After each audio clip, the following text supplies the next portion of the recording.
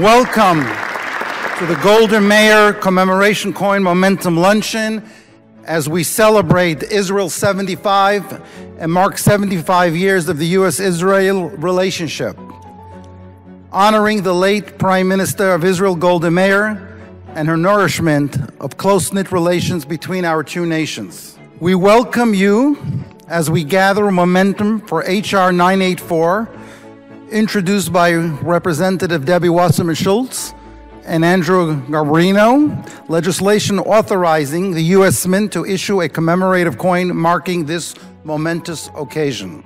In addition to his work in business, Bobby Rechnitz is also involved in many global philanthropy projects, primarily affecting the U.S.-Israel relationship. Mr. Rechnitz is founding chairman of the Jerusalem Conference, the Iron Dome Congressional Tribute, and the President Shimon Peres Congressional Gold Medal Committee, a high-profile project that marked Israel's 70th anniversary and honored then President Peres' 90th birthday. Before I ask Bobby to come over and assume the MC role here at the luncheon, I would like to ask the Bukharian Chief Rabbi Yitzchak Yeshua to deliver the invocation. Honorable member of the Congress, leaders, friends, I am privileged and thank God to be today with you to celebrate the 75th anniversary of the State of Israel and the coin, because the name is Golda, so it's a gold coin, in the memory of the Prime Minister, Golda Meir, that in few days she's going to, if she would alive, she would celebrate 125th birthday. Our MC, Chairman of the Golda Meir Commemorative Coin Committee, Bobby Rechnitz. As we gather here today, we recognize this legislation and its celebration of the life of the late Prime Minister of Israel, Golda Meir. Through the issuance of a commemorative coin by the U.S. Mint, this legislation helps recognize an individual who has cemented her place in the heart and souls of America.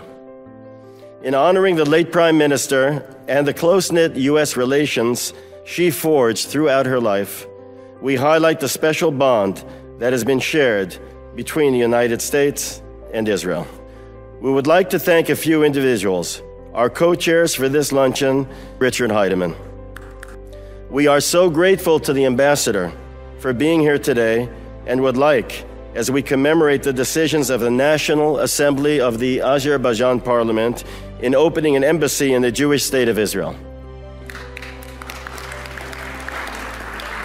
The decision to open an embassy in the Jewish state exemplifies intercultural leadership and regional harmony as it marks an incredible step towards strengthening the diplomatic ties and cooperation between the two nations.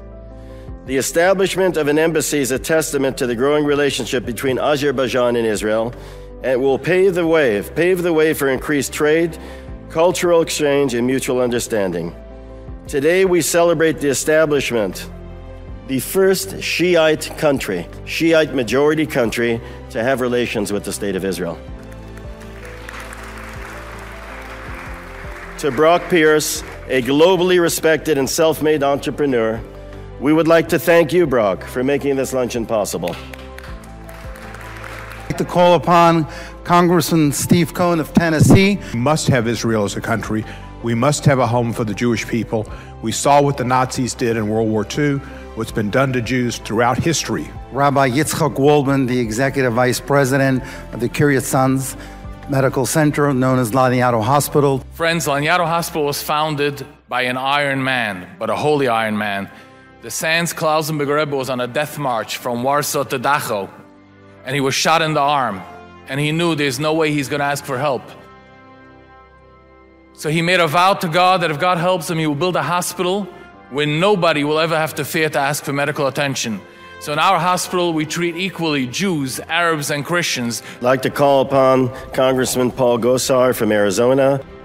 I am proud to support H.R. 987 as a fitting and long overdue recognition of Golda Meir's contributions while honoring her life and legacy. We're going to ask Randy Weber to please come up and deliver remarks.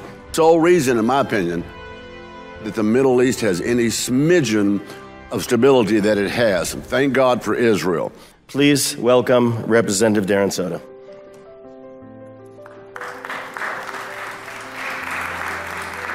We have nowhere else to go.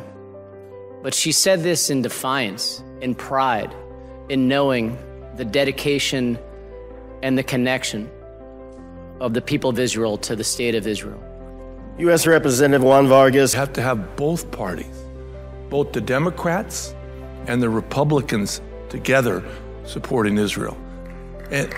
Ladies and gentlemen, it's really a pleasure to introduce Debbie Wasserman Schultz, who represents Florida's 25th Congressional District in the House of Representatives. I am so honored, and I appreciate and offer my thanks to Chairman Bobby Recknitz for his advocacy as the chairman of the Golda Meir Commemorative Coin Committee, and to Ezra Friedlander, of course, and Brock Pierce, Joe Lipsy, and Yadel Pearlstein. Congressman Troy Balderson. Thank you for what you do, and thank you for being here. Congressman Lawler. Tomorrow I will be leaving on a congressional delegation trip with Speaker McCarthy to Israel to celebrate the 75th anniversary. Buddy Carter. We share the same goal of democracy, the same values of democracy. I'm going to ask Willie Rothfogel, Chief of Staff at the IDT Corporation, for the next introduction. What I've read about Congressman Schneider and his stellar reputation and record on Israel, I'm very honored and privileged to introduce Congressman Brad Schneider. We lay the groundwork here. The next generation, door to door, will carry that mantle. Ralph Warren Norman. I would like to leave you with my congressional coin as a symbol of our commitment. Ladies and gentlemen, Congressman Dan Goldman.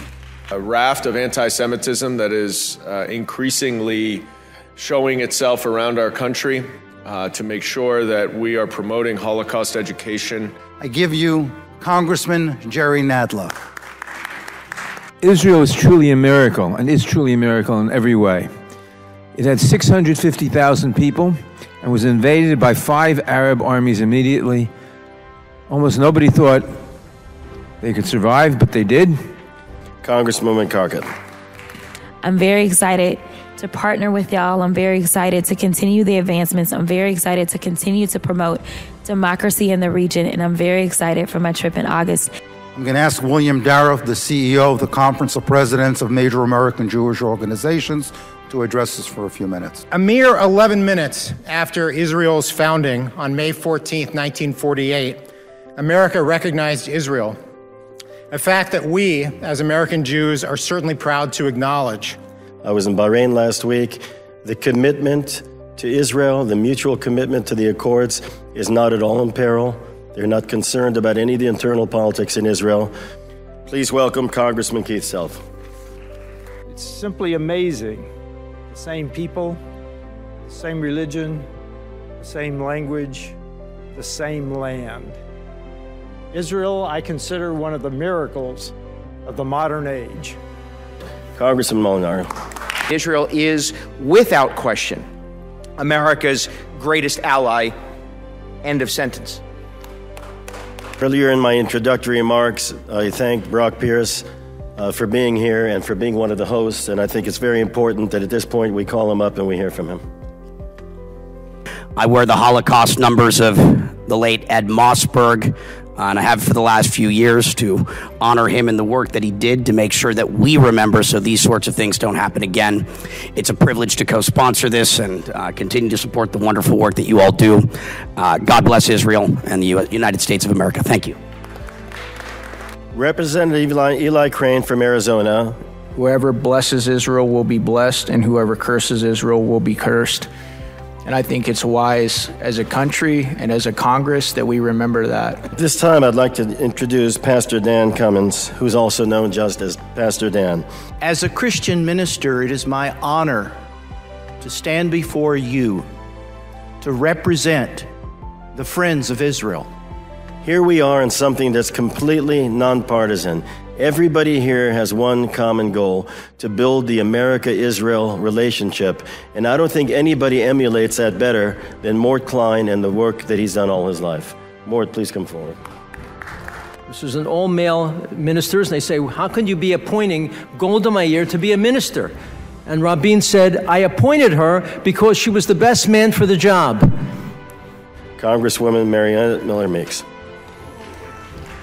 As a teenager, watching one of the first world leaders as a woman, Golda Meir, as Prime Minister of Israel. So it's very special that we not only recognize the 75th year of statehood, but that also one of the major countries, major democracies in the world to have a female prime minister, female leader, was in fact Israel. Ladies and gentlemen, this brings our event to a conclusion. Again, I just want to reinforce the feelings that we have. Today was a very good success in terms of seeing a real bipartisan effort in promoting the United States-Israel relationship and furthering it in recognizing true leadership.